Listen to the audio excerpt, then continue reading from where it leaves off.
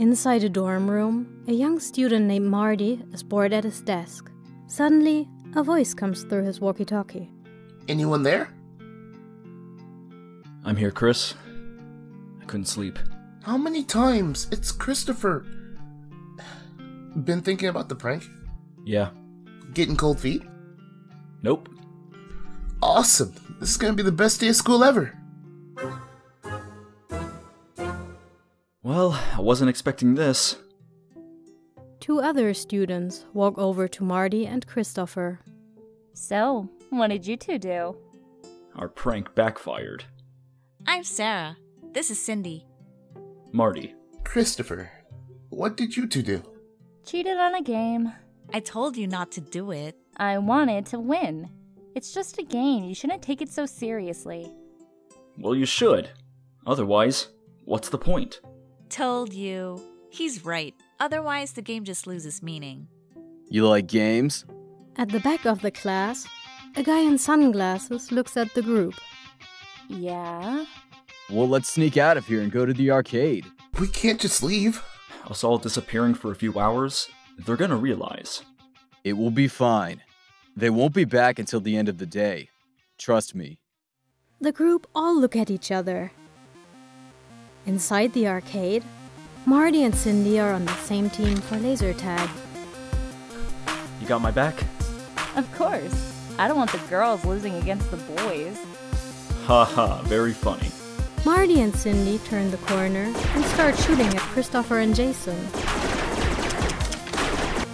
As they leave the map, Cindy is too busy gloating. Nice try, guys. Yeah.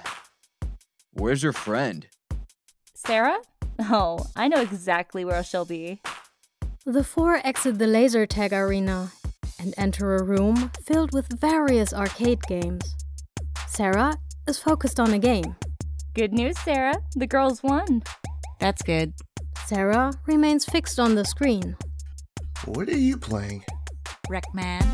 On the screen, Sarah controls the character, running around a maze, collecting pots while avoiding goblins. Almost got enough coins for an upgrade. If you press B while you get the coins, they will double. That's cheating. It's winning. It's not a true win. The game doesn't see it like that. You either win or lose.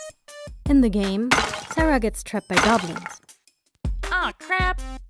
What happened? I died. Sucks that you only get one life. Yeah, but it's just the early days. Imagine what they'll be like in a few years. In the main lobby, a couple technicians are installing a new machine. Is it all up and running? I think so.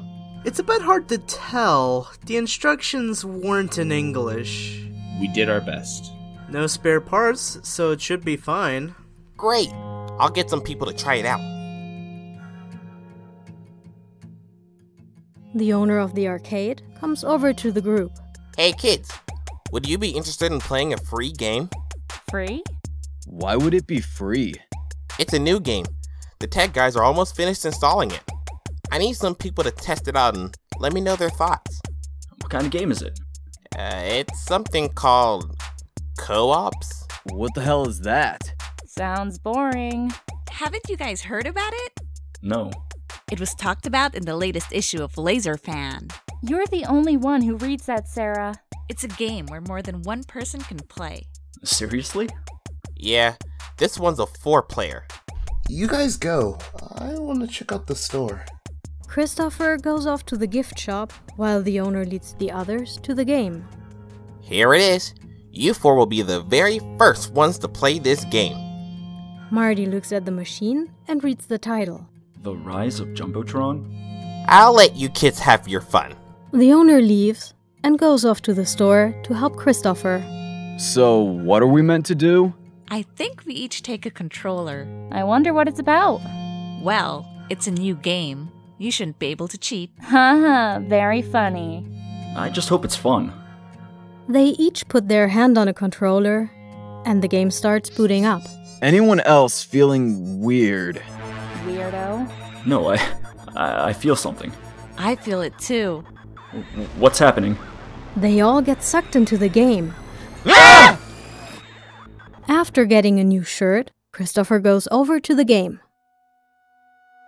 Guys?